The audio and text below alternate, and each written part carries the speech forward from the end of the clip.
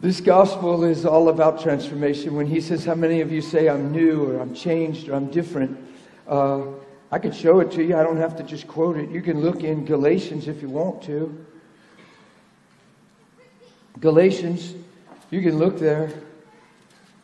We'll scroll the whole way back. It's only 6 chapters. The end of the chapter, chapter 6, Paul said, but God forbid that I should boast except in the cross of our Lord Jesus Christ, by whom the world, watch this, whom the world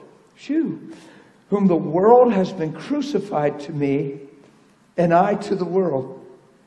For in Christ Jesus it's neither circumcision nor uncircumcision that avails anything, but a new creation.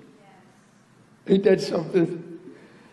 So the whole purpose of Jesus is putting off the old and putting on the new. The old man dying and the new man living. When he died, we died. Remember last night we talked about he took it away? He took it away. You can't live in yesterday. You can't live in the past. You have to live in your present and the future. It's actually, if I look at Scripture correctly, if I'm seeing it right, it's illegal to live in your past like your past isn't here. He threw it in a sea of forgetfulness. How many people would say, if they were honest, would say that they've gone through seasons of struggling with their past? They went through seasons of just relating to what was, or who didn't say what right, or who didn't treat you right, or what you were lacking. Who could honestly admit and say, I feel like the past has had too loud of a voice in my life at times? I'm here to tell you that the past has nothing to do with who you truly are. It's what Christ accomplished and who God sees you to be and who you receive yourself to be through His shed blood. So once you put off the old, you've got to put on the new. Watch, once you put on the new, you're not the old.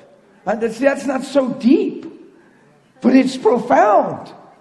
So you look in a mirror, like we said last night, and you see yourself for who He created you to be. You see yourself for who He paid for you to be. And you actually release faith and you believe the gospel, and you're saved by grace through faith. You see how it works? So you're a work of God. There's no boasting in men. That if a man has anything, it's only because it's been given by God.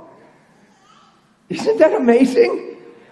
So I want you to all understand that. I want to talk about something this morning. But new creation is huge. So I'm blessed when Pastor's saying, when Jason's saying, listen, man, people are saying, I'm different. Something clicked. I'm new. This is the whole goal. The goal of the gospel is making you brand new. I had fun with you last night when I shared the testimony of my wife. And I said, Jesus said to her in the bathroom, that's not the man you married. I made him a brand new man. That's the goal. Amen. Amen.